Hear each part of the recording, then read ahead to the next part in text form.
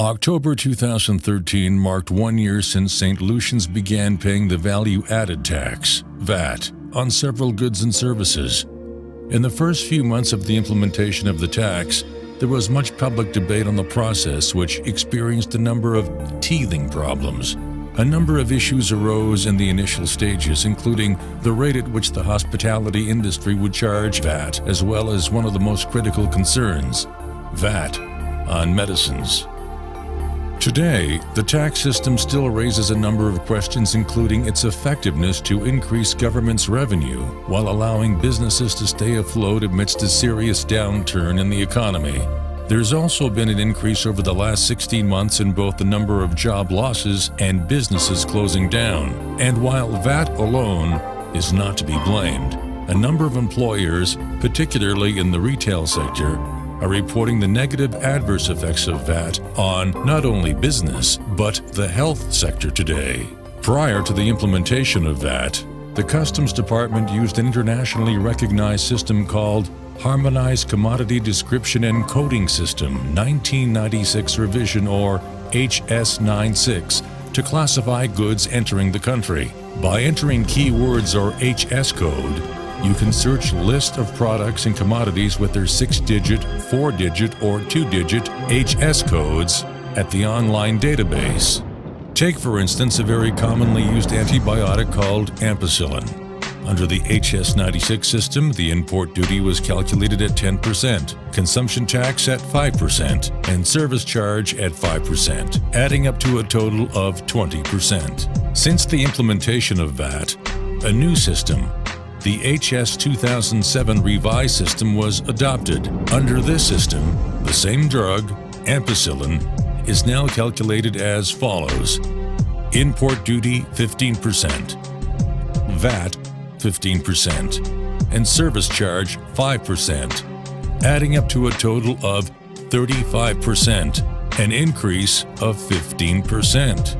The actual formula for calculating the total consumption tax and percentage duties, where the cost, insurance, and freight, CIF, is EC $100, would be as follows: 100 plus the import duty of 10%, which is then multiplied by a consumption tax of 5%.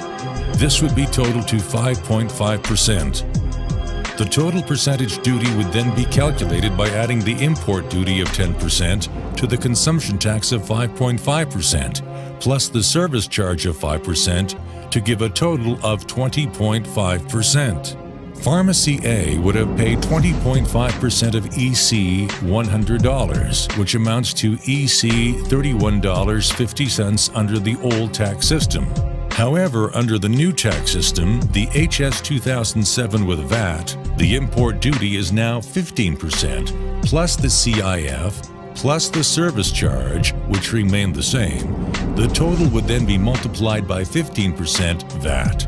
So the total VAT would be 100 plus 15 plus 5, and then multiplied by 15% to give a total of 18%. The total duty would then be calculated by adding the import duty of 15% to the total VAT of 18% and the service charge of 5%, which equals to 38%.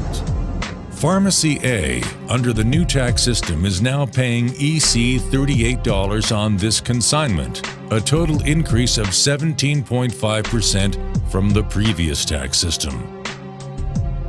Under the old tax system, EC $100 worth of cough and cold medicines would have required Pharmacy A to pay a total tax amount of EC $26, largely due to a difference in the consumption tax of 10%, compared to 5% for ampicillin.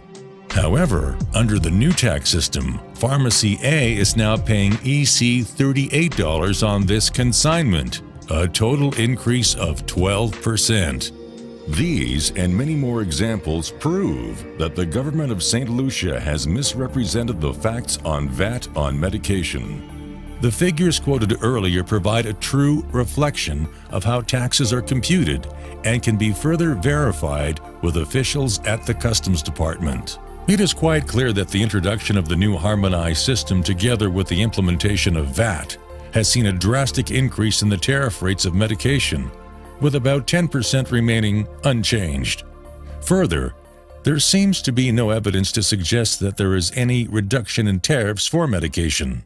Mindful of the cries of despair from a population reeling under the impact of the value-added tax, the Saint Lucia Medical and Dental Association has persistently called for the removal of VAT on medication. In an interview with HTS News Force dated October 31, 2012, former president of the association, Dr. Lisa Charles, says, "Pharmaceuticals cost more because of double taxation." According to Dr. Charles, this makes patient compliance with their prescription medication regimen more difficult. Patient compliance with medication, she says, is essential to the prevention and treatment of disease.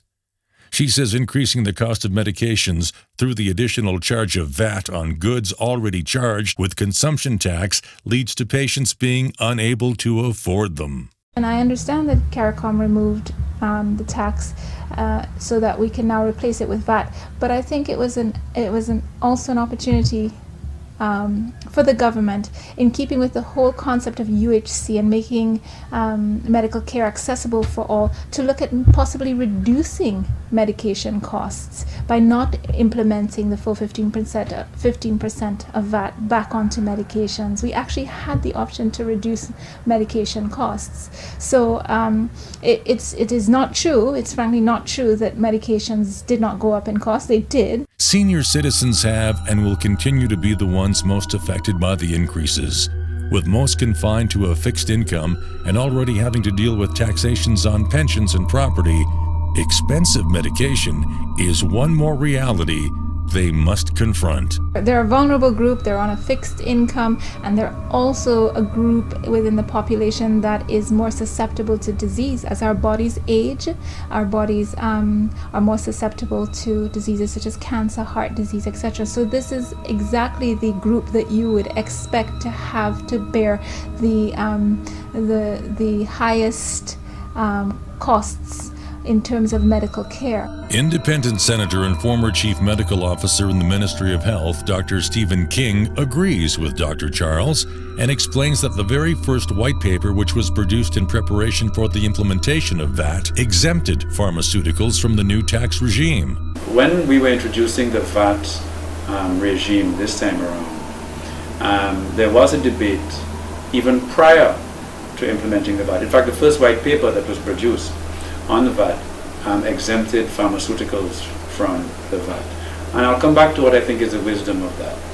However, when we did actually pass the VAT bill, we had brought pharmaceuticals into the VAT regime, so pharmaceuticals were then VATed.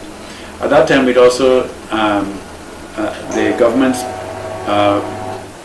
decided what they would do is reduce the CET, so that the net effect would be minimal in terms of the actual retail price of medicines.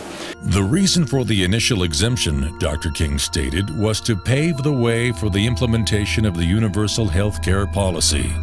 The whole idea of UHC, he says, is to make medication more affordable, more accessible, and more available to people.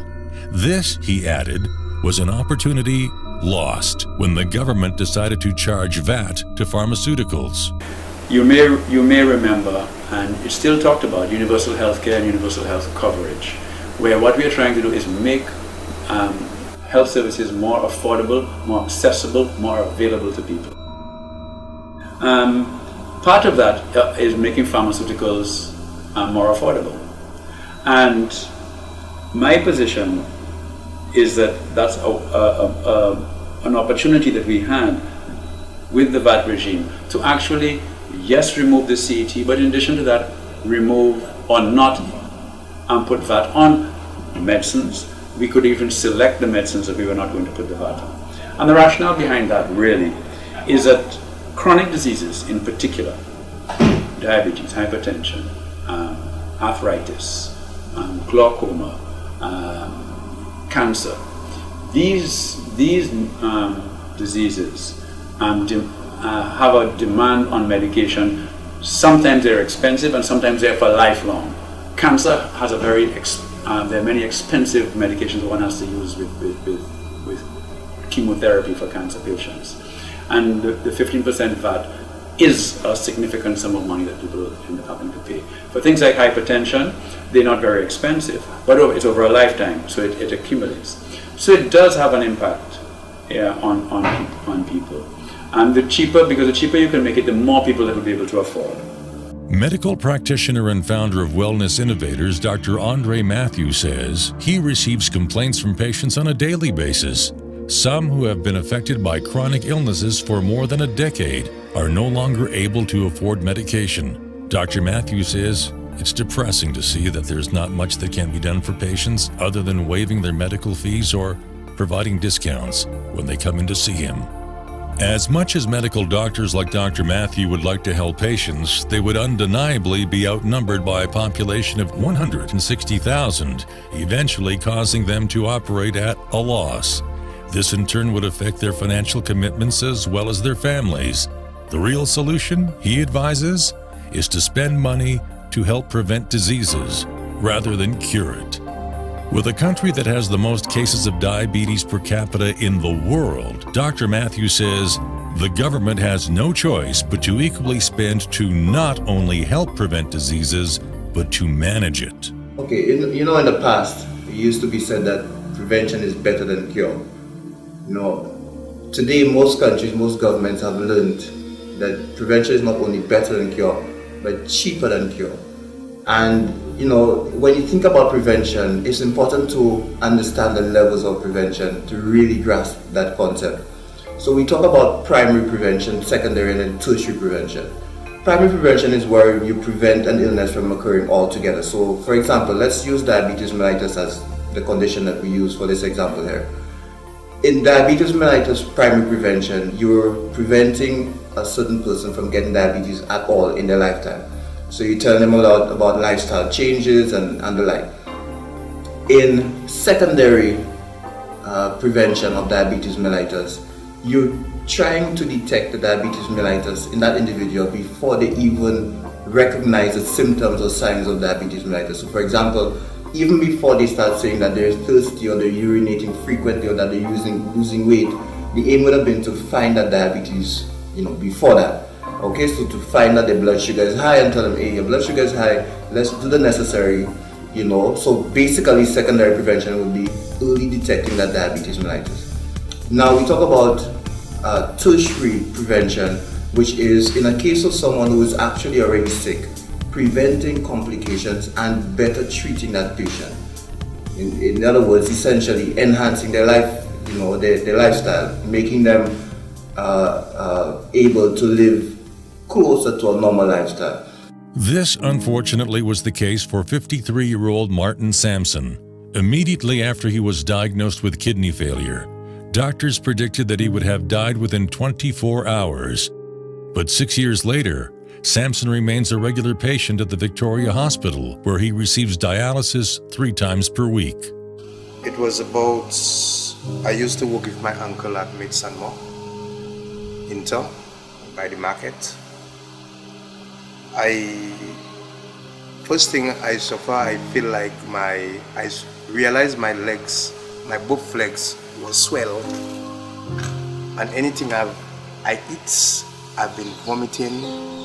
I was feeling strange. So my uncle took me to see a private doctor. When I went there, which is Lambert Nelson, when I went there, they told me that I have to go and take a test up here. That was the following day. The following day I had to go and take a test up here. So I go back to the business. Whilst I go back to the business and work, I collapsed. I couldn't see nothing. I couldn't see not a thing. I just didn't feel like that. When I reached at the hospital, they sent me Tapion and have a test, a kidney test, like this. So I went. When I come back, they told me both of my kidney failed. They didn't have no space for me on the chair. So the doctor told me there is nothing they can do for me. Dr. Matthew says there are hundreds of stories like Samson's every day. It is sad that the patients have to be turned down because of a poor healthcare system, which is now compounded by the imposition of VAT on pharmaceuticals. They call my child mother, which is right now is my wife. They call my wife and they told my wife, come and spend some time with your husband. We're discharging your husband. You remain 24 hours to live. You know? So they come, they told me the list, they show me a list. They told me they don't have no chair there for me. All the chair fill out. So they can do nothing for me. But my aunt told my uncle, send me Tapion, which is on spend about 2 months, and to see if they will get a space for me. UWP was in power. The former Prime Minister, Mr. Stephen King, had to call the hospital and ask the hospital, please look for a space for this man, try and help this man. Try and help this man for me. Which is they do. Whilst I there, they come, they told me somebody just passed away at the hospital, which is they're taking dialysis, so they'll fit me in. Samson would later stay at the Tapion Hospital where he received immediate treatment. The same month I had to get married, I fell sick, you know, and which is, I still, as I tell my girlfriend, which is, he was my child mother at the same time, but we didn't get married as yet. But which is, the doctor explained to her what is kidney problem before getting married. So she say, I love my man, I'm gonna marry my man, and we get married. And after, you know, I get the dialysis, I start, you know, coming good, everything, you know. But with the dialysis, it's not easy. It's very expensive. It's very expensive, which is we paying every month is 1,900 and change. But with the medication, the reason why I cannot buy medication now, because of the VAT. In terms of tertiary prevention, we're actually depending solely on the medications. The medications are what's going to keep the blood pressures down, or what's going to keep the blood sugars down, and therefore prevent the complications of these chronic non-communicable diseases like diabetes and high blood pressure.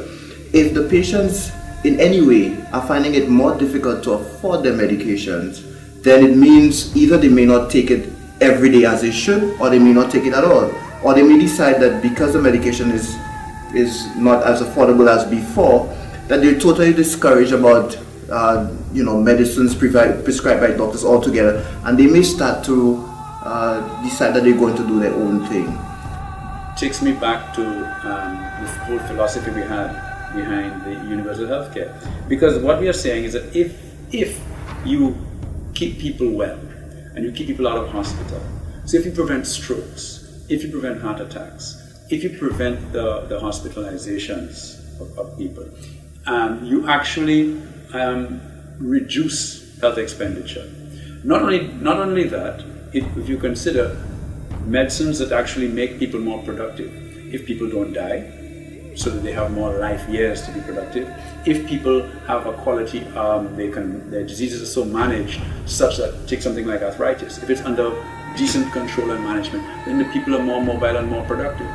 So that in itself is an economic benefit. And the rationale behind medications like those that deal with the chronic diseases and deal with actually life-saving or life-threatening illnesses, is that it's in the government's interest to invest in the prevention of hospitalizations, the prevention of death, the prevention of people having to come out of work, the prevention of them losing their legs, losing their sight, losing things like kidney function, going on to dialysis.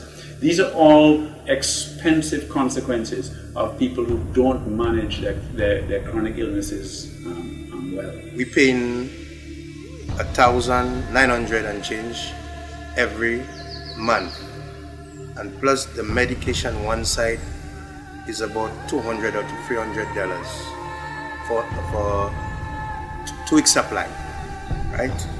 But from the time they put the VAT and the medication, it's very expensive. A lot of us don't take medication for past 2 months or 3 months because we cannot afford to pay it.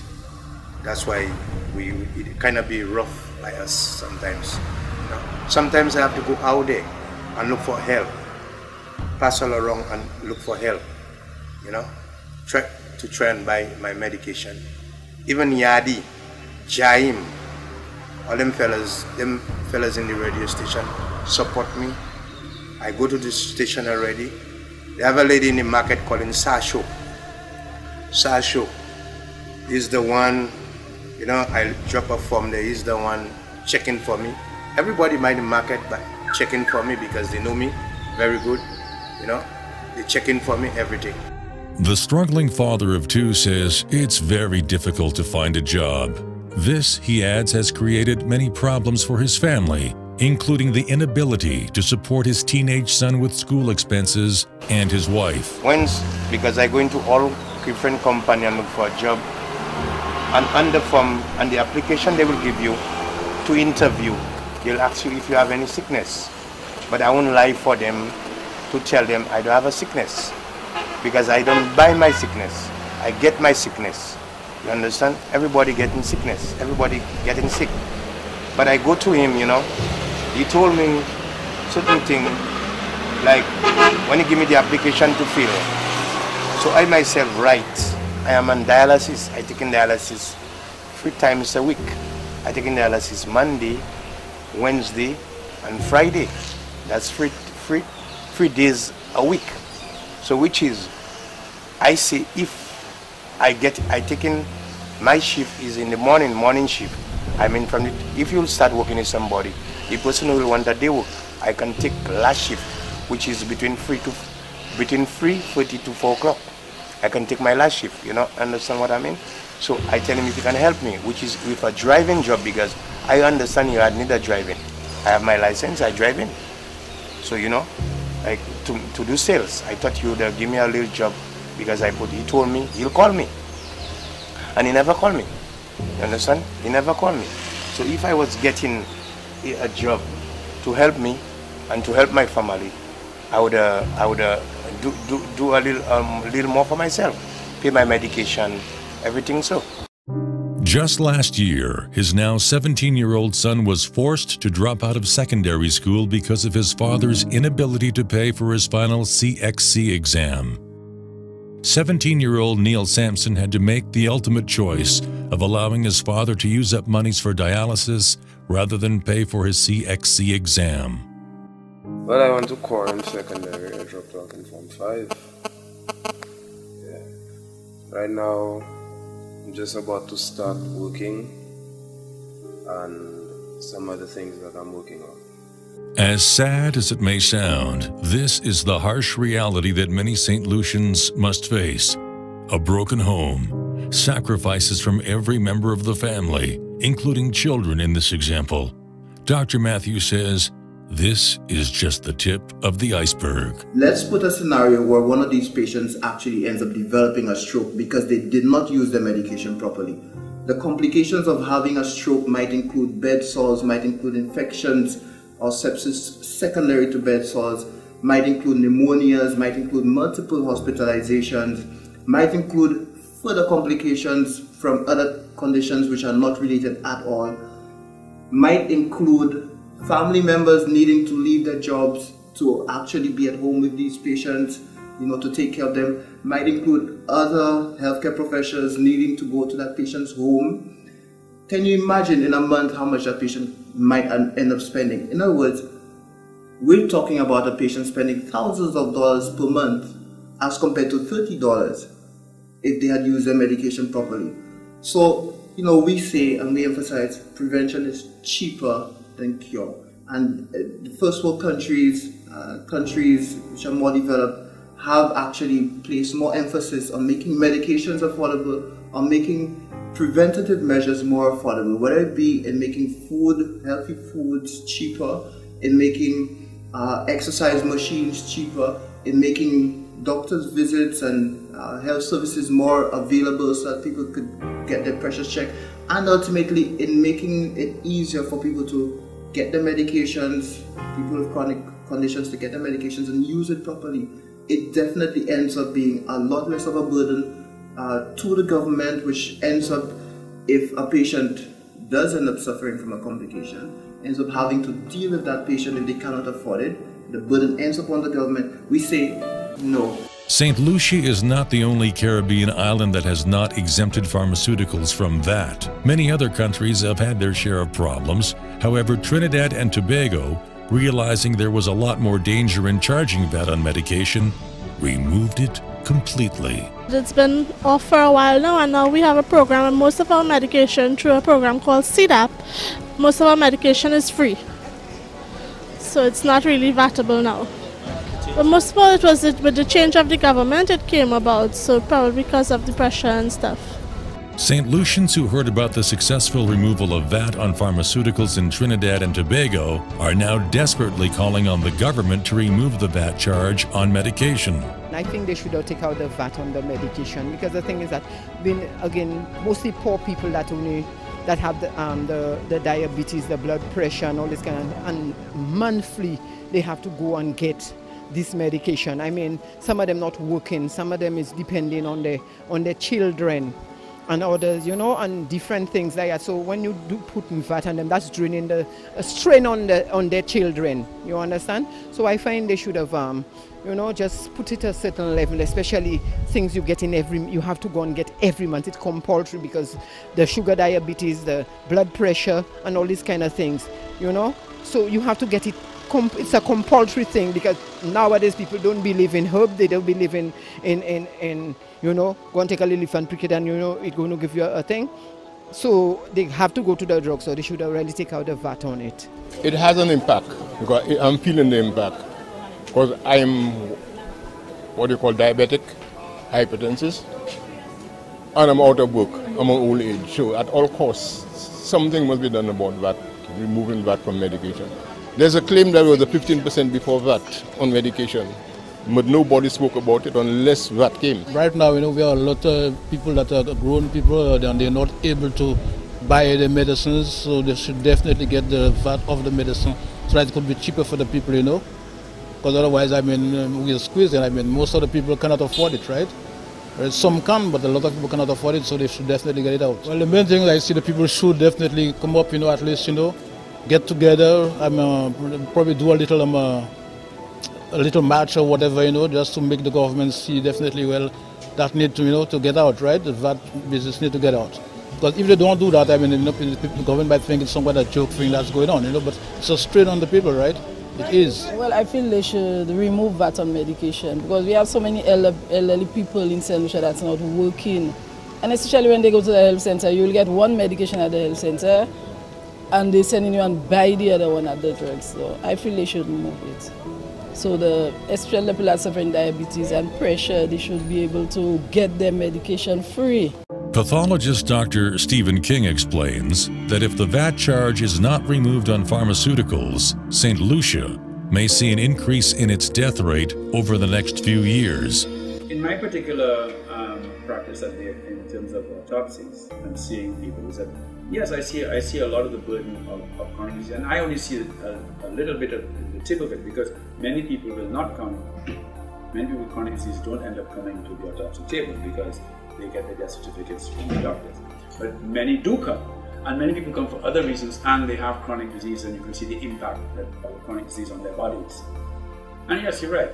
I mean, I see lots of stroke, lots of kidney disease, lots of heart failure, lots of heart attack, but you know, lots of conditions that show that we are not tackling our chronic diseases in the manner in which we should.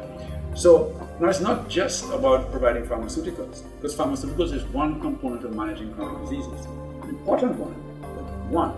And what we need to do, and again, this is why, to me, the VAT debate or discussion again allows us maybe to focus on what is the kind of regime we should have to manage disease in the country.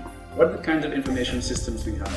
What are the kinds of protocols, standards of care that we have, that we are monitoring to make sure that we are doing the best, we have the best medicine applied in the best manner for the patient, and we are ensuring that the patient is in full compliance, and we understand we are dealing with the issues of the lab testing or the other types of testing that may be necessary to ensure the health of people.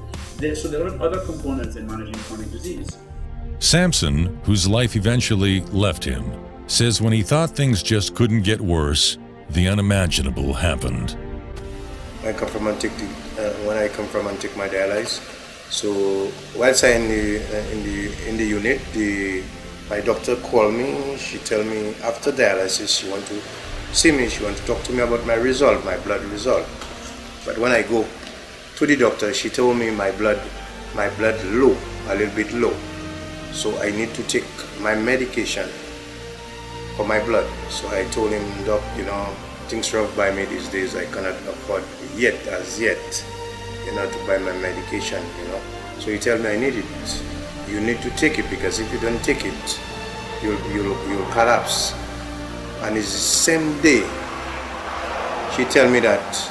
I went up, I took about a 3 hours rest, and I had to go and collect my son at the school in town, my 5-year-old boy. So when I went and take him, before school over, a friend of mine called me. He want to see me, so I went and see the friend while I there. I feel my whole body changed, but I know what happened to me. But as I take the rest, so I think. So I go to a shop, which is they had a big fan there. So I was taking some fan, a little air from the fan. I come there, I tell the lady, can I take some air from your food? So he tell me, go ahead. Whilst I there, I feel myself hot, and I collapse right in front of the people's shop. They wake me up, and they put me to sat down. I collapse again. So they wake me up again, they put me to sat down, and the lady asked me if to call the ambulance. So I tell the lady, yes, go ahead, call the ambulance. Within moments, the ambulance arrived at the scene. Samson's sister, who was not too far away, was also summoned to the scene. Knowing that he had no money to pay for medical services, Samson initially refused to be taken back to the Victoria Hospital. Eventually, his sister convinced him, and he was on his way.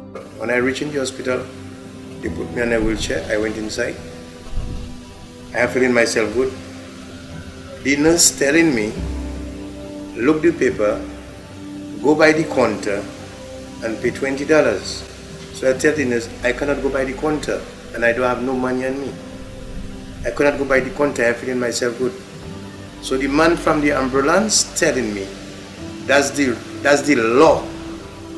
Hey, I tell the man in the ambulance, I'm a patient at the Victoria Hospital. You understand? So I cannot go. Let me rest first before I go and take. He tell me, nah, they will need the wheelchair. I cannot stay there. I have to go outside where the people sitting for me to, if I go and sit down there, go and rest myself there. So I take the paper from the doctor, but I couldn't go to the counter and pay $20 because I didn't have $20. But the nurse still tell me, go and take. But I say, I cannot do it. I don't have nobody there to go and do the thing for me. So I went. I sit in front of the people to see if I can rest myself. After I feel good, then I'll go and tell the people by the cashier, I have $20. I'm a patient there, I come and see. So I sit down there. When I sit down there, I still feel. I fall in. I feel in myself good. So I tell one of the people that they call the nurse for me. When they go and call the nurse for me, the nurse stand up behind the glass, behind the counter is, and he watching who's the patient that feels sick. But I watching the nurse, but my head going already. I feeling giddy. I seen one nurse, but I seen 6 nurses, like I'm not there. So when I see nobody attending to me, nobody, so I start screaming. and I pushed my head straight to the glass. But I thought it was broken glass, which is, I say I don't care, I just living my life, I just doing what I have to do. But it's mica, that's why it didn't break. So I start beating it, When I realize I'll fall because I need to rest. When I realize I'll fall, I go outside. By the security little house, I lie down on a piece of wall. When I lie down on a piece of wall, about 4 to 5 security come to me and say, who was knocking the glass there? You that was doing? I say, yes, I'm the one that was knocking the glass. But I'm not feeling good, I'm sick, they give me a paper and I can't. One of the security take the paper and bring it to the counter and bring it back for me. That's why they bring me inside and then they put me to rest until I live there after 3 in the morning. One factor that we definitely recognize as having potential to land someone in bankruptcy is a health issue, a serious health issue. Whether it be a chronic communicable disease with complications, or it might actually be chronic disease like cancer, which is not successfully treated. In any case like that, it means that that patient who initially would need to use their funds to take care of their health expenses finds themselves outdone by the expenses of their health care. Their family needs to assume the expense of their health care. When the family cannot afford, in many cases, government ends up needing to assume the cost of their health care because somebody has to take care of them. So we say that there is definitely a domino effect which ends up landing in the hands or on the laps of government. It ends up being their responsibility to handle. Samson, who eventually was seen by a medical doctor, says he felt like all hope was lost at that moment. The only option, he emotionally added, was to give up. I come to the hospital, I don't have no money on me. I don't have no money on me. You can just put me to lie down. Just give me a rest, and after when I feel myself good, I'll go to the counter. Or when my sister come up, my sister would just go to the counter and pay the 20 or tell the people what's going on. You understand? And then they die at the hospital. Because I say there's glass that day, I don't care, what happened. I just push my head in it. If it breaks, it can cut my neck. You understand? Because I give up. I give up at the hospital.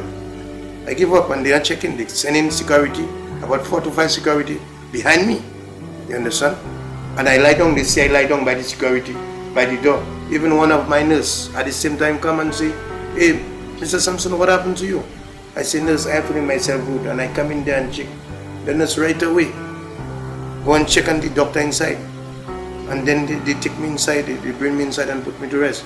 I left there after 3.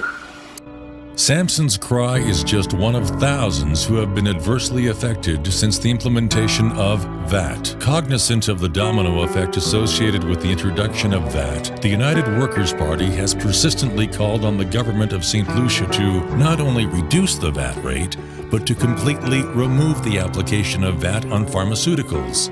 As you know, Sir John, in his budget speech of 2007, clearly indicated United Workers' Party intended to introduce VAT. But as time went by and things started to make themselves more apparent, the first being the recession, which was then followed by Hurricane Thomas, with a continuation of the recession, that clearly United Workers' Party at no time had implemented VAT. That's the fact. And even in our campaign promise, we indicated that the intention was for the government to introduce VAT, but only under the condition that the economic environment and social environment was conducive in our minds to be able to do so. So there had been several discussions in terms of the level of the VAT, whether it should be 7.5%, 8%, 15%. There was a lot of debate. There was debate on whether the VAT should only be on goods and not on services, because in fact, VAT on services was an entirely new tax. And a lot of the small businesses, it really became a form of income tax because they're having to pay it. And in essence, VAT of 15% is higher than even a corporate tax of 20%. So we were very wary of introducing some of VAT at those levels. particularly given what the business environment was. In 2012, after the government of Trinidad and Tobago realized that the VAT had created a domino effect, causing food prices to rise at an alarming rate, so too did the cost of pharmaceuticals and ultimately the cost of living. The government decided to zero rate over 4,000 items at the supermarket and to completely remove VAT on pharmaceuticals. It's very clear that government ignored the advice given by a lot of different people with regards to VAT. That clearly introducing VAT of 15% on goods and services, as well as services, was a mistake. And I think that we're now seeing that that advice was well-founded in terms of the deepening of the recession that happened. You know, it's interesting to note that while all the other islands were immediately feeling the consequence of the financial meltdown in 2009, Saint Lucia weathered the storm. I mean, all throughout 2010, 2011, remained in positive economic growth rates, while everybody else was in negative growth rates. Now, with the introduction of VAT, we've now seen a further deterioration of the economy in the country. From collecting taxes, whereas the government has probably achieved or overachieved its expectation in the revenue from VAT itself, but other revenues, duties, corporate taxes, personal income taxes, have all underachieved.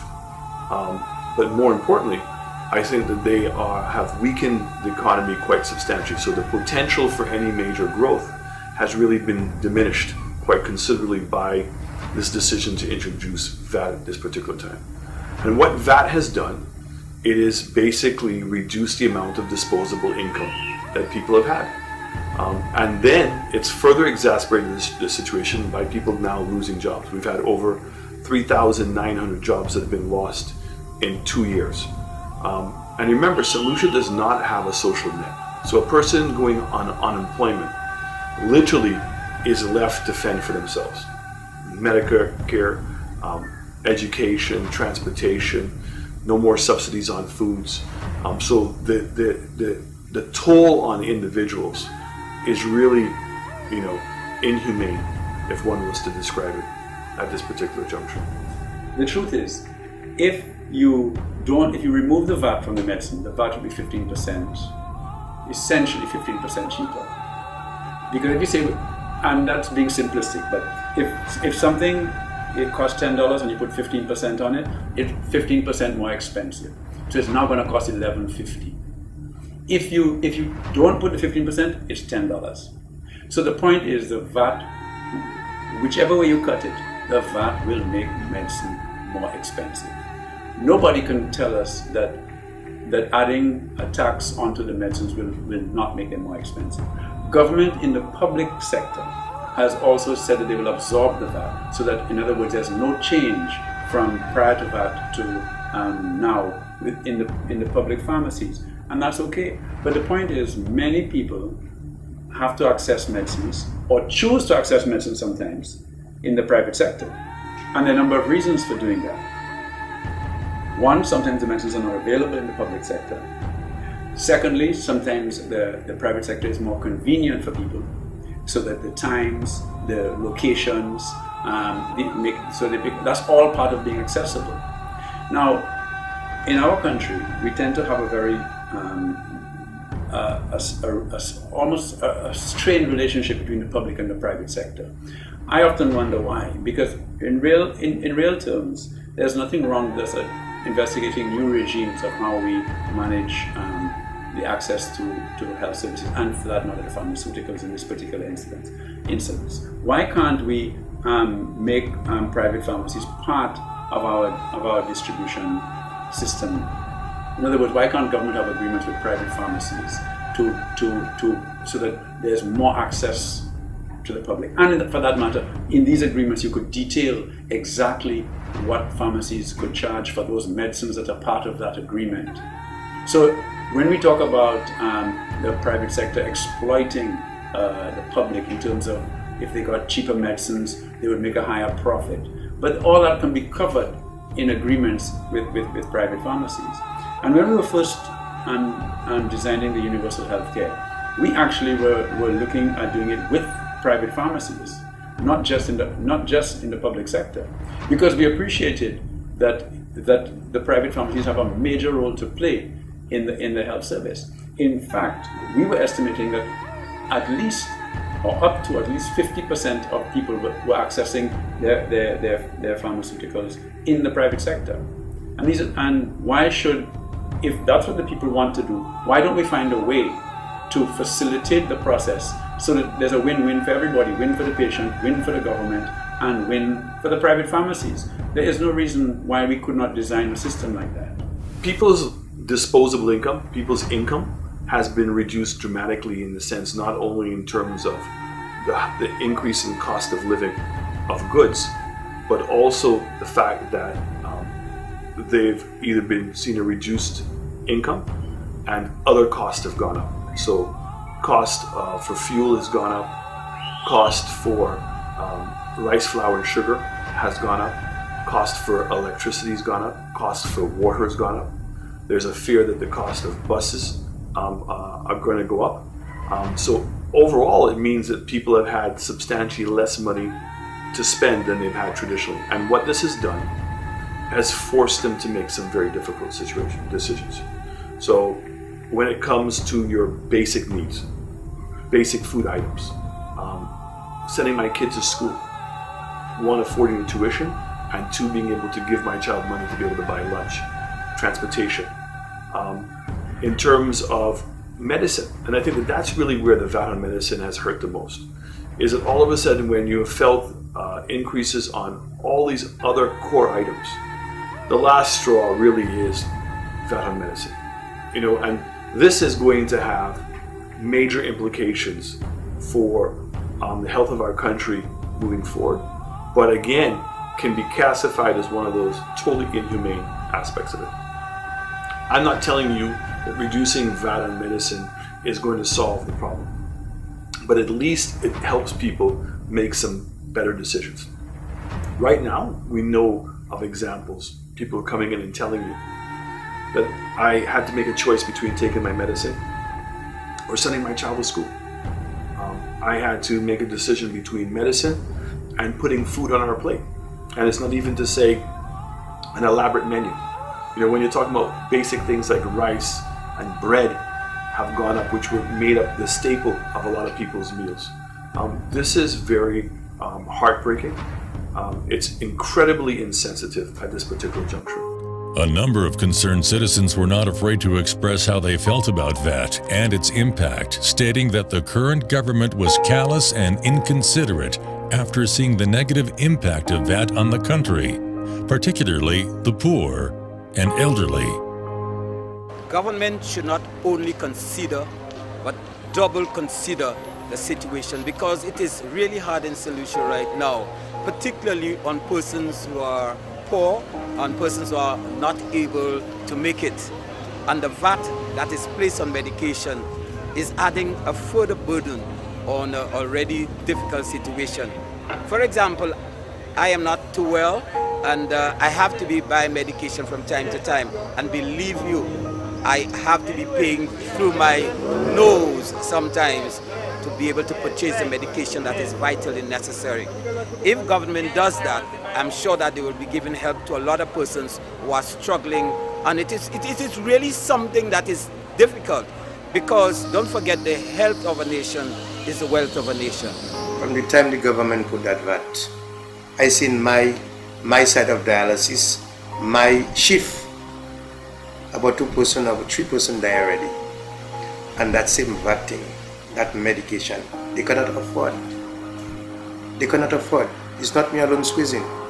Everybody crying. Everybody in the dialysis patient crying because of the VAT too high. They come in, they cannot afford to buy the medication. Like when the guy, the worker, go to the pharmacies and buy the medication, it sometimes is missing 25 cents. You cannot get it. You understand? The VAT hot. We in dialysis patient cannot afford the VAT. If government could have just take out the VAT for us, that'd be better. From the time they put the VAT, about 3 or 4 patients die in our section. Because I take in morning shift, I take in which is more than already, which is I take in Monday shift. So what's about Tuesday shift? What's about Wednesday shift? I take in Wednesday shift. What's about Thursday shift? Everybody crying. Political leader of the main opposition, United Workers' Party, Alan Chosney, says, upon election into office, should the UWP win the next general elections, the first order of business is to reduce the percentage of VAT from its current 15%. Further to a reduction, he added, the UWP would also remove the VAT charge on pharmaceuticals as well as review the number of items that are zero-rated and exempted. The difficulties that we're experiencing in the country right now need a major rehaul.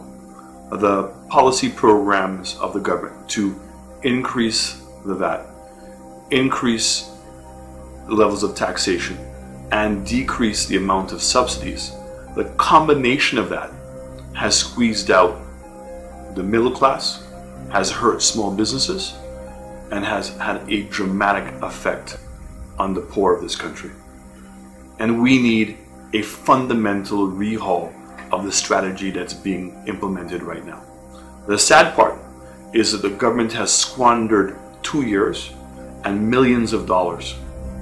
And what's going to face us now is a situation in which the fiscal deficit has grown and the capacity of government by itself to solve these problems isn't there. So unfortunately, what has taken place in Barbados recently, in which they've had to lay off 3,000 civil servants, if that happens in Saint Lucia, what it means is that more people are going to be facing what the poor have already been facing. And we will keep campaigning, lobbying, agitating as an opposition to ensure that better policies are implemented, greater sensitivity is targeted to the poor and more vulnerable people of our society, and that we can regain the confidence of small businesses in this country. The current SLP administration has insisted, since the implementation of VAT, that medicines are not as expensive as they were before VAT was introduced in October 2012. Instead, government officials continue to defend the VAT charge by stating that discrepancies in the pricing will iron themselves out. The administration led by Dr. Kenny D. Anthony has held steadfast despite hearing the calls from citizens, the medical fraternity and private sector for the removal of VAT on medicines. Will the government finally listen to the plight of the people and provide a reprieve, even as many St. Lucians still hope that better days will finally come? Many more are almost certain that this hope is quickly fading away, a result of experiencing the most difficult era in St. Lucia's history.